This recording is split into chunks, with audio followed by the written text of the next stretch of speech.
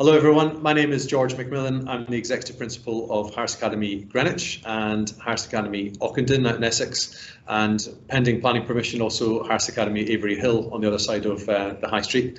I'd like to present you to the man who runs the show here at Harris Greenwich Day to Day, Mr. Keely. Good evening, my name is Ben Keely. I'm the Principal of Harris Academy Greenwich, and I'm really delighted to welcome you to our open evening, our virtual open evening 2020. Strange times. Mr. Keely and I are trying to maintain social distance while trying not to laugh at this sort of ridiculous affair. We're usually, welcoming up to 3,000 parents through our doors during the course of the week of Open Evening Week, and obviously this is a completely different world staring into a computer screen. So we want to really try and give you a real flavour for the school despite the difficult circumstances.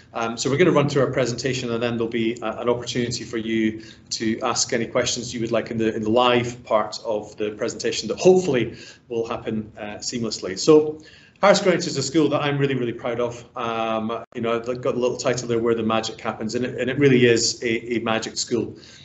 From the outside as a parent, unless you're actually in education, secondary schools can seem like this, horrendously confusing machine, and you don't even know where to start choosing schools. I've just gone through it with my daughter, Connie, choosing schools out in Surrey where we live, and it's been very, very challenging, even for someone who's supposed to be an expert, to work out which school is going to be best for my child. So I feel your pain. What's going to be really important is for us to be really honest about what the school is like and what our expectations are, and allow you to see inside the cockpit, so to speak, of our school. So where do we want to start? Well, I think it's really important that we have a vision for the school, and it's one that we really connect with in our academy. It's one that the staff refer to often. It's not some glib thing that's on the front of your prospectus, and it is that our vision is to step into our greatness so our students can step into theirs. And let me talk to you a little bit about what I mean by this. Stepping into our greatness, the key word there isn't just greatness, which you would expect, but it's the word step. It's for our staff about taking responsibility for their professional development, taking responsibility to be the best version of themselves that they could possibly be. Training really, really hard, and you'll hear me refer to this frequently in the presentation. Training hard so that they can really be on the top of their game. Leaving anything that's happening at home and bringing their whole selves to work so that they can do the best job for our kids in our school. And that's what we expect for our students. We expect for our students to actually take responsibility and be the best version of themselves, so that they can be the best that they possibly can be as well. So stepping into our greatness, bit of a cheesy line, but it's one that we believe in passionately in our school. Now, I think a lot of schools maybe make the mistake of trying to attract parents by telling them what they want to hear. I don't want to tell you what you want to hear. I want to tell you what the school's actually like, and what myself and Mr. Keely, over many years of working together, have come to believe. So if you cut us in half and you look at our core, what is at the core of this school? And it's a series of beliefs that I want to briefly explain to you. So the first is that I think schools should be a place that's really good fun for kids. They spend 5 or possibly 7 if they stay on in the sixth form. 7 years in our school. They go from being a child, a kid, to being a young adult. And it's really important that we make those 5 or 7 years really fun. It's where you make your best friends. It's where you fall in love for the first time. It's where you get your qualifications. It's where you're great at some things and terrible at other things. It's where you learn to be proud, and it's also where you find great humility and everything in between. So it should be fun, but it should also be really, really challenging. If kids' brains aren't hurting at the end of the day, then there's an issue. And I certainly find every time that my children are bored at school, I've got 3 kids. When they're bored, it really frustrates me, because it really switches them off, and it means they're not learning. It means they're essentially wasting their time, and we want to make sure that your child is not wasting his or her time. Number 2 is that effort counts. I always say really publicly, it doesn't really impress me a child being particularly academically gifted. They were born that way, and maybe it was nurtured, but lucky them, whoopie-doo. The thing that really counts, also statistically, is actually effort. When a child learns grit and resilience and how to dig in and not give up, regardless of their ability, that will serve them better than any academic gift that they may be naturally given. So really that's what we look for, and it's what we harp on about all the time to the kids. It's effort that counts most, not natural ability. It's the progress your child makes from when they first come in to when they leave. What else do we believe? We believe that all students, regardless of their background, should be polite and respectful and act with integrity. Well, again, this tends to ruffle a few feathers sometimes. That we don't care, you know, what cultural background your child has, what colour their hair is. We don't care who their parents are, what their parents do for a living. We don't care what postcodes you have. None of that stuff matters. You know, I think between the two of us, we've been working with teenagers for just about 40 years. You know, every single child can act with integrity. Every single child can be polite and respectful, regardless of their background. It's just a fact. There are no excuses. And you know, and that's something that parents really buy into who send their children here. We just see it year after year after year, that no matter what, you know, label you want to put on a child, we can teach that child to be respectful. And we have exceptionally high standards around conduct and safety in our school. And that's not for everyone. You know, some parents, they prefer a school that's much more laissez-faire and you know, a bit more hands-off in terms of behaviour, maybe lower expectations because their kid gets to, you know, be who they want to be, or you know, whatever phrase you want to put on there. Like, we just have high expectations. We expect our kids to behave. End of story. Number 4, we think the staff should be happy as well. Believe it or not, we don't want to push our staff so hard that they break. We don't want to have staff who are burning out because of stress and pressure. We want to hire the right staff who are also resilient and have grit, of course, but we want to have a good crack with our staff. We want to have a really, really positive atmosphere, as far away from toxic as you can possibly have.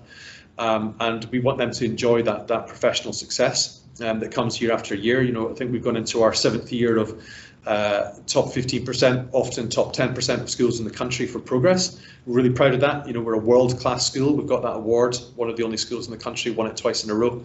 So, you know, we want to have that success, but equally we don't want them to burn out. We want to train them really hard, because our belief is that the harder you train, the less hard you actually have to work, because you just get better and better at your job and more streamlined. And then finally, on this little list, we believe that parents need to take their part. We have high expectations of parents as well. You know, as a bare minimum, and it doesn't sound like a lot, you know, we expect parents to send their kids to school, because when they don't come to school, they're not learning. And we know that getting your child into school can be very, very challenging. And you know, we'll help parents as much as possible with that. But we sometimes have a small minority of parents who aren't as passionate, shall we say, about education as we are. And we go and pick those kids up and kick them out of bed, right? We want those children in school learning. And we also want the parents to support the school. Like I say, for example, with behaviour, we have very, very high expectations. And when things go wrong, or when parents come down to the school and shouting and complaining about how we've, you know, given their child a detention, and that their child's not sitting that detention because they believe the child, not the teacher. Our teachers are professionals, okay? And with our high expectations, we will set the sanctions or the rewards as appropriate. We want parents to, when there's a disagreement, work with us calmly and quietly and supportively, and we will come to an agreement between the adults. And we'll always have a united front. Where teenagers, especially when they see a gap between the school and the parents, teenagers in my experience will exploit that, and it will not do you as a parent any good. So we want to work really constructively with you to make sure that your child succeeds in this school and becomes a wonderful young person. So how do we do it year on year, 7 years in a row? Well, as I said, we recruit great staff and we train them really hard. We don't you know, burn them out. We treat them really well. We make it fun, but also we make the systems work. So, you know, our teachers get a massive amount of support with behaviour. This is an inner city London school with, you know, inner city schools have got all these reputations of, you know, poor behaviour and out of control behaviour. It just doesn't happen here. Our behaviour is great because our systems really work and we support our staff.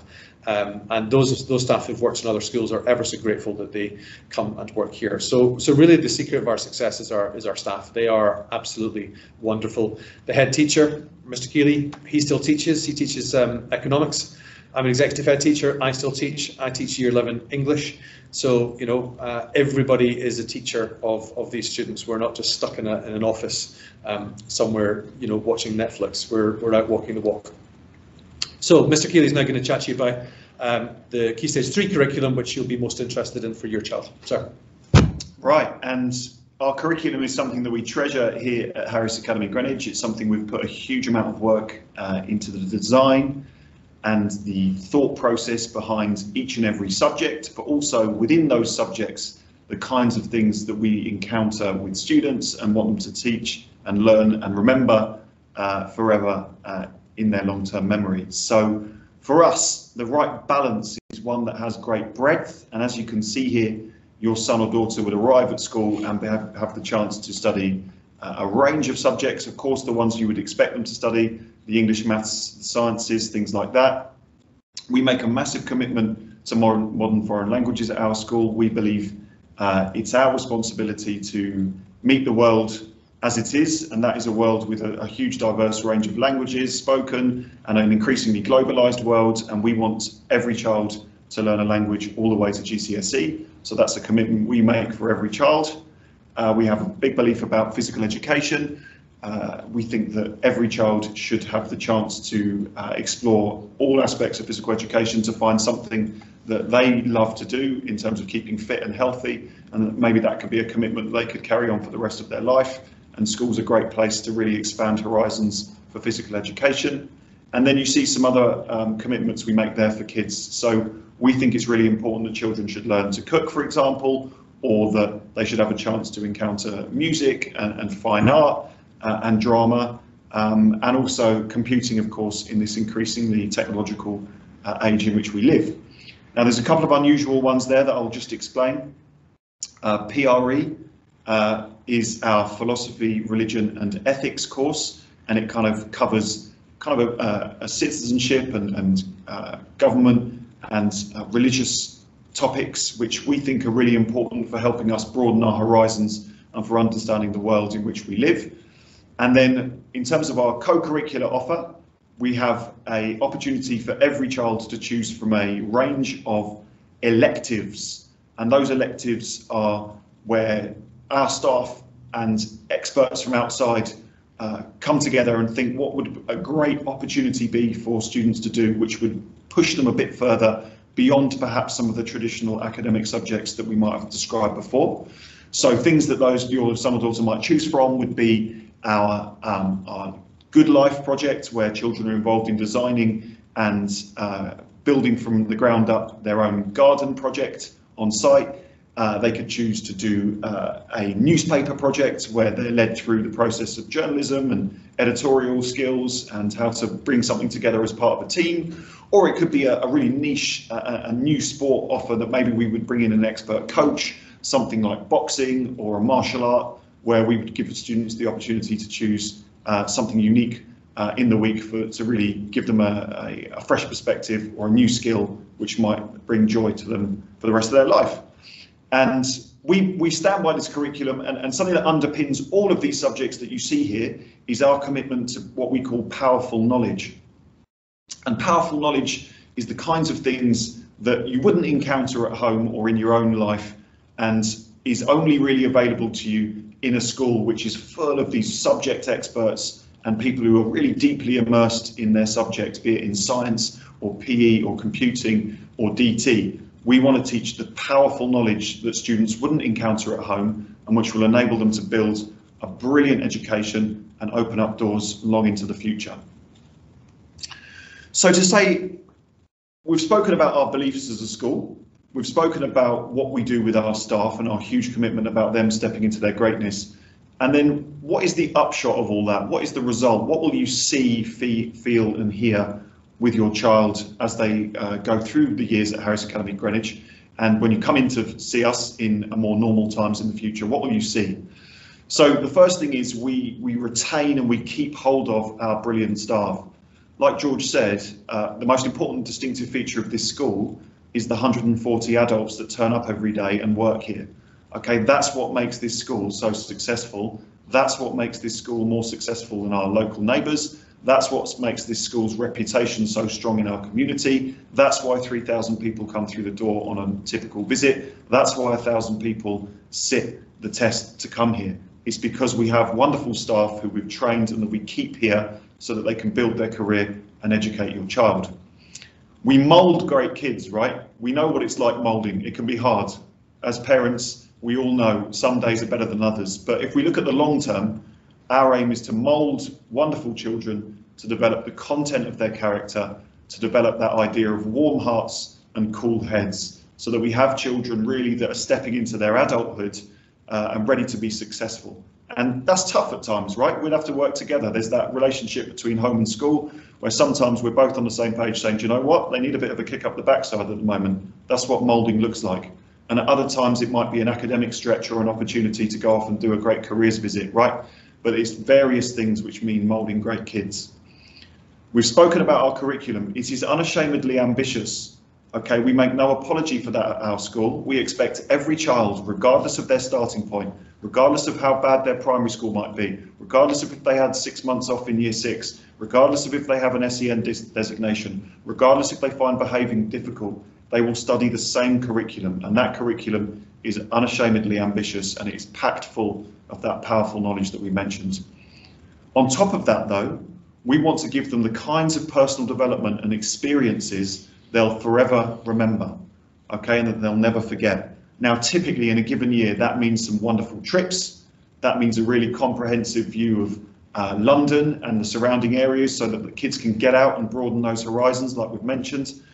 In this current context, it means giving them experiences through those electives, like we've mentioned, but also allowing them to encounter a rich assembly program where we challenge beliefs, where we share different perspectives out there in the world and really let children grow and develop and nurture them so that they become adults who've got those rich experiences on which to draw. And finally, you know, and in some ways most importantly, because it is the core purpose of a school, is that we are going to, and I say that with a great certainty, right, the 99.9% of the time, we are going to make sure that your child gets a great set of exam results. Okay, this is a school that achieves extraordinary exam results. It achieves the best exam results in Greenwich for a mainstream school and has done for as long as I can remember working here. And also within Lewisham, which is on our doorstep as well. Many of you might be from neighbouring local authorities. So we are a school that makes no apology for placing great emphasis on exam results, and working hard and being successful in the classroom is very, very important to us. Now, I think that gives you a really good flavour of what life is like at Harris Academy Greenwich. Now, there is going to be a live Q&A, of course, which you are all richly invited to, and we expect to see you there, and I'm going to answer lots and lots of questions on that evening. But there are a few predictable ones that we always kind of tap into before we throw it open to questions from parents. So I'm going to touch upon a few questions that often arise and that we've got a very clear answer for so that you can be sure of what kind of school this is. So firstly, we're expecting a lot of COVID-19 questions. Now, we've been working incredibly hard, as have many schools, of course, to make sure that they can reopen safely. We've been very pleased to say up to this point, it's been a completely COVID-free school. We've got measures such as extra hand washing facilities, one-way systems, social distancing, staggered start times and finish times. We've got special cleaning regimes. We've got additional cleaners working at school all day on touch points. We've got a whole host of things that have meant that our parents, our current parents, and our staff have been very, very reassured to send their children back to school. If I look at attendance today in years 7 and 8, for example, is above 95%. So I think that is a very clear vote from our parents, from our children. Our staff attendance is 100% today. Our staff, our parents and our children vote that this is a place where people can work and learn safely. The school day. Typically, we run a slightly longer school day at Greenwich, and we're upfront about that. So children will start early on a Tuesday, Wednesday and Thursday. They have a wonderful opportunity where they come into school and they read. Reading is vitally important to us at Greenwich. We place great emphasis on reading for pleasure, and we make no apology. If children struggle with reading, that's absolutely fine, but we expect them to work hard on it. We give them bucket loads of support, and we get them catching up with their peers very, very quickly. So Tuesday, Wednesday, Thursday, your child will come to school at 8:25. They will read in class a set text, a wonderful book where they're all reading together with their teacher, and they're reading around the room and they're developing a great love and passion for reading. So 8:25 is a typical start time, and then it will go on to 3:30. So the reading does carry on, and the school day runs all the way through to 3:30, and there are 5 lessons in the school day. So there is a little bit of chopping and changing for them to do. That is unusual after life at primary school, but we find they get used to it very, very quickly. Special educational needs. When Harris first took over Elton Green, going back almost a decade now, there were virtually no SEN students in the school, and quite rightly so, because as an SEN parent, you would never have wanted your child to attend this school 10 years ago. Fast forward 10 years, we are probably the most popular school for SEND students in the local area. We are rightfully popular for a place which offers a wonderful, calm and peaceful and productive learning environment, which I think is the primary reason we're popular with SEND parents. They know that their son or daughter is going to be able to come to school and learn in a wonderful environment that is nurturing, but also one where their child is seen. We have a real emphasis on seeing students and knowing who they are, particularly with our SEND students who have some of those more complex needs. So SEND is very, very popular at our school.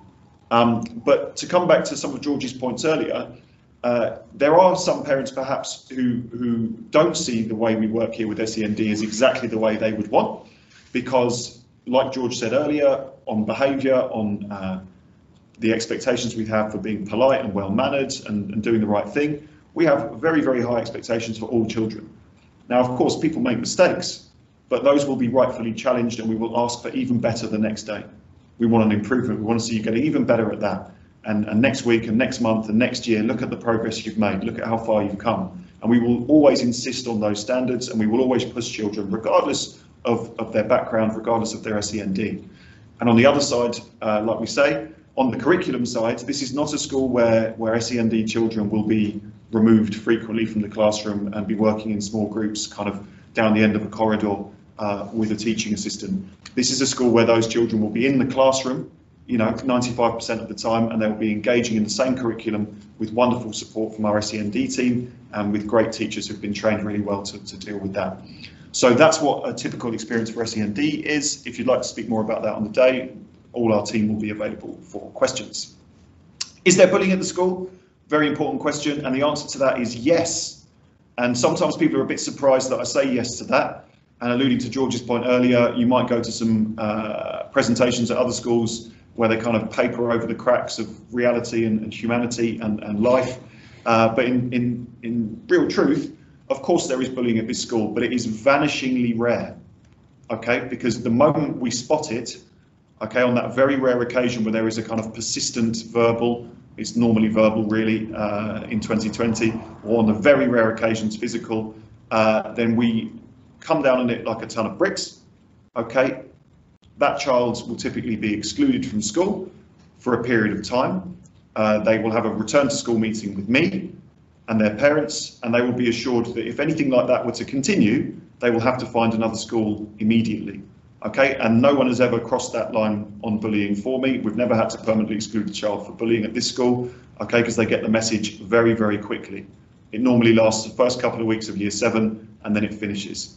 But yes, it does happen from time to time. Do we deal with it incredibly forcefully? Yes, okay, and we think that's a successful way of managing it for everyone in the building. Yeah, it's also maybe just worth adding that we're also very highly skilled in restorative justice as well. So we actually get children who, because often it starts from squabbling, certainly in our experience with girls, there'll be some sort of squabble. Social media is often involved. And it kind of goes out there and then out of control. So we're very good at getting groups of children together and actually talking things out and squaring things away and getting things back to normal again. So it's a kind of a balance between restorative justice and obviously the sanctions and possibly even the ultimate sanction, which fortunately we have not had to yet press, have we? No. So. Extracurricular activities. So on top of our elective, a reminder on the elective front, every child in years 7, 8 and 9 has a whole period a week dedicated to an elective of their choice, where they choose from those kinds of things like the Good Life projects or gardening, specialist PE, making a newspaper, those kinds of things. Okay, that's the primary extracurricular activity. But on top of that, of course, We have a wonderful and vibrant music and drama and art scene, okay, where students get involved in kind of big projects, whether it's to celebrate Black History Month down in the art team, whether it's to put on a wonderful Christmas performance from the drama team, whether it's a musical ensemble, the choir, in music. There are big opportunities there. And then, of course, there is our sporting opportunities. This is a very, very successful school when it comes to our sports teams, and we have a vast array of sport, both for boys and girls, which is very, very well supported and participated in by Year 7 every year. And there's trials, and it's a competitive process, but there's also opportunities for health and fitness outside of traditional school time as well. There is a police officer that you might see in and around our school building from time to time. That's a completely normal thing in London secondary schools. It's a Mayor of London kind of programme which was designated a few years ago, that the Metropolitan Police work as closely as they can. They're called the liaison officer, and they have a number of schools under their wings. So our officer works in a number of different schools locally. And to be honest, most of the things he does here is he wanders around McDonald's to make sure everyone's keeping safe over there. He'll talk to a few children that might be on the wrong side of a disagreement or something that might get a bit worse, and just so they're clear that if something happened on social media or if something happened on the high street on a Saturday, then actually it's people like him that might have to get involved. And it's actually very successful, just sharing with children the realities of life beyond the school gate and how the police might play a role in that. What happens if we, or both of us I should say, get run over by a bus? We don't go in the same bus for a start. No, sure that doesn't happen. And we don't drive each other to school, so there won't be a problem on that front either. But look, I think what we want to get across is this school would continue to be exactly as it is today if neither of us were here. And that's because of a firm commitment to a sustainable leadership model where our leadership teams that work with us have all been here for many years themselves, know the school inside out and back to front, and would be able to do at least as good a job as we could running the show. So we always like to assure people this is a school with a very sustainable staffing model. This is not the kind of place where the head teacher changes every 5 minutes and it's a whole new set of faces for you to look at on the school gate. There are people here who've known families over many years and can easily step in and run the show if it were needed. I'm just going to pass back to George now because there are some burning questions normally about admissions, and we can answer some of those for you at this point. Okay, so admission is always a hot topic, so I will try to convey this to you as clearly as possible. So just about our philosophy first of all. So basically what it comes down to is that, especially in an inner city school where you've got schools that are very close to each other, you know, we've got Eltham Hill just around the corner, there's Crown Woods, there's you know, we've got you know, the Wilts Poly, and we've got Thomas Tallis, and all of them within walking distance from each other, or at least cycling distance from each other. And all of the schools, in my opinion, should take their fair share of students from each demographic and each ability group. I believe that schools should be comprehensive. I don't think that we should have sink schools. I don't think they should end up in a place, you know, where local parents are priced out of the community because they can't afford to buy houses because the school's a really good school, and so therefore they, you know, they get kind of squeezed out. House prices and rent prices are crazy enough in London without that happening. Now, because Mr. Keely and I both believe that you know, our school should be comprehensive, we don't want to be a grammar school by the back door. We have introduced a system of banding. It's really common. It used to be common throughout the whole of Greenwich, actually, but it is common across the federation. So allow me to take you through it. So first of all children will sit a non-verbal reasoning test. Now, we offer 2 test dates. One has already been, and we do advertise that on our school website. So by the time you see this video, I imagine that they've already some people have already sat the test, or you can sit the test in December. What we do is we use a professional company for that. They provide us with the tests. The children will come in on early in December. We will write to you and tell you when your test date is. You will bring your child. It will all be socially distanced. We'll have several sittings and a sort of cleaning operation between each sitting. And the results of these tests will create 9 bands of ability. Now, it does not matter what your test score is. In fact, we don't even write to you and tell you what your test score is, because it's irrelevant.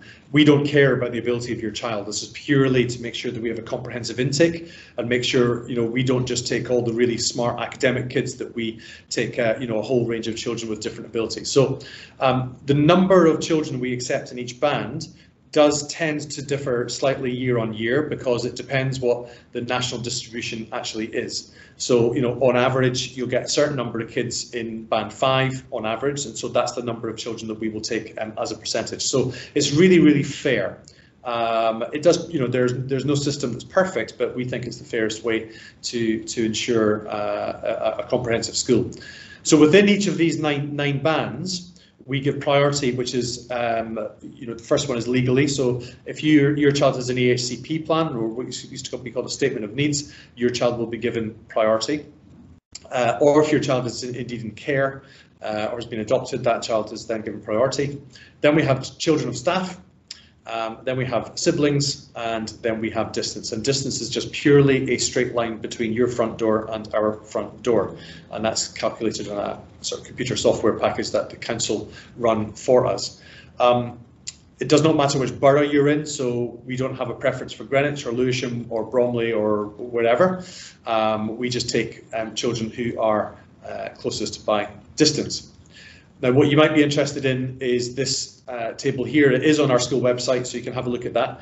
We've only run this admissions policy for 1 year, so this is last year's data.